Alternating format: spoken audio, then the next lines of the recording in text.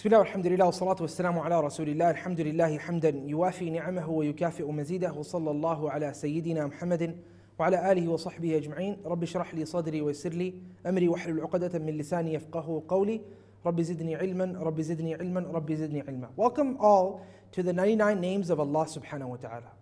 We're looking now at the name Al-Mu'min. Al-Mu'min is that name of Allah Subha'an Wa Ta'ala which has a couple of meanings. Al-Mu'min is the name of Allah Subha'an Wa Ta'ala which comes from the word aman, safety, security. Al-Mu'min is that name of Allah Subha'an Wa Ta'ala which comes from the word aman, safety, security, and at the same time it comes from iman as well, belief.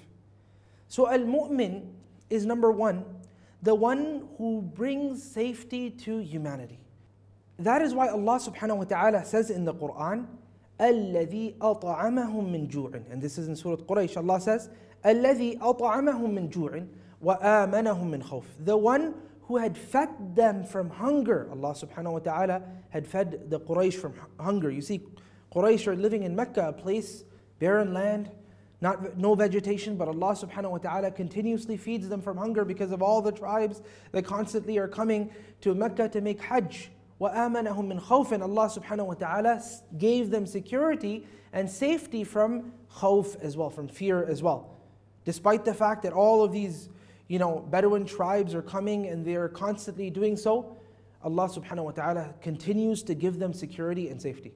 So Allah is the mu'min. Allah is the one who gives security to people. Allah Subhanahu Wa Ta'ala has given you security. Allah has given me security. Allah has given all of us security, and this is why we have in a hadith, the Prophet ﷺ, he said, من أصبح منكم آمنا في سربه معافا في جسده وعنده قوت يومه فكأنما حيزت له الدنيا بحذافيرها. That whoever wakes up from you, آمنا في سربه, and he has safety in his family, معافا في جسده, and he also has health in his body, وعنده قوت يومه, and he has the nourishment for one single day, then this person has been given all of the goodness of the world. فَكَأَنَّمَا حِيزَتْ لَهُ الدُّنْيَا بِحَذَافِيرِهَا. It's as if Allah Subhanahu Wa Ta'ala has given him all of the blessings of the world.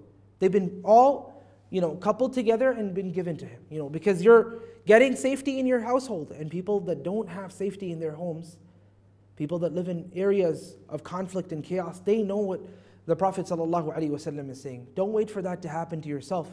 Thank Allah Subhanahu Wa Ta'ala for the safety and security you have. Allah is the mu'min. Allah is the one who grants that safety. Allah is also the mu'min, meaning Allah is the one who gives iman to people. At times we can bring before people the greatest evidences of belief, but they will not believe. That is not in my hand and that is not in your hand. Allah Subhanahu Wa Ta'ala guides who He feels, and Allah Subhanahu Wa Ta'ala leads astray also who He feels. Allah is the mu'min. Allah is the one who gives this guidance. How do we inculcate this within our lives? The aman, safety and security that Allah Subhanahu Wa Ta'ala has granted you, the way for you to appreciate that safety and security is for you yourself to allow other people to also feel safe from the evils that we can commit against other people. And that's why the Messenger ﷺ, he said, Wallahi la yu'min. Remember we said iman and aman, belief and safety. He said, a person will not be a believer until what happens? Until his neighbor becomes secured of the evil that comes from his direction. Wallahi la yu'min. Wallahi la yu'min. Wallahi la yu'min. Man la ya'manu jaruhu bawa'iqah. By Allah, the person will not believe. Again, a second time. By Allah, a person will not believe. By Allah, a person will not believe. I.e., he will not become a complete believer until his neighbors are not secured of the evils that come from his side. As in, you give the best treatment to your neighbors. And you enter within this safety of Allah Subhanahu Wa Ta'ala by saying, La ilaha illallah. That's why the Prophet ﷺ, he said in a hadith what? He said that La ilaha illallah, this is hadith Qudsi, so it's raised to Allah. La ilaha illallah hisni. La ilaha illallah is my safety for you.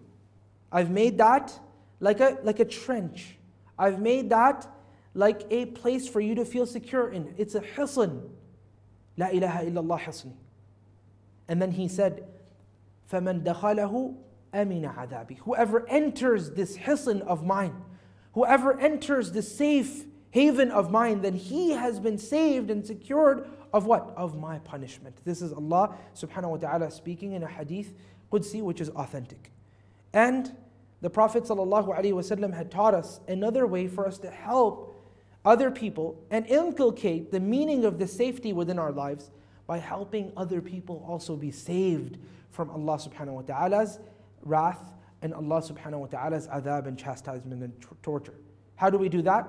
By bringing people to Islam, by teaching them of Allah Subhanahu Wa Ta'ala, by making them realize that this deen in fact is the most beautiful of religions. And if a person comes to that recognition and that recognition, Allah Subhanahu Wa Ta'ala will allow the hearts to turn.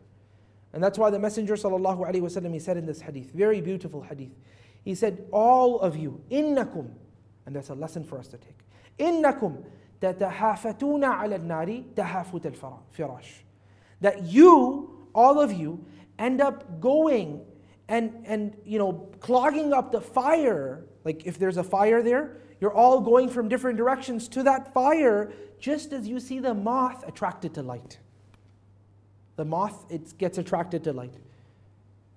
The Prophet ﷺ, he said, وَأَنَا آخِذٌ بِحُجَزِكُمْ. And I am holding your belts from you falling into that fire.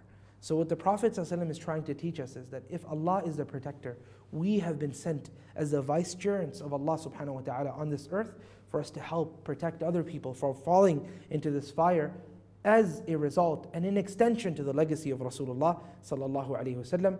Wa sallallahu ala Sayyidina Muhammadin wa ala alihi wa sahbihi ajma'in.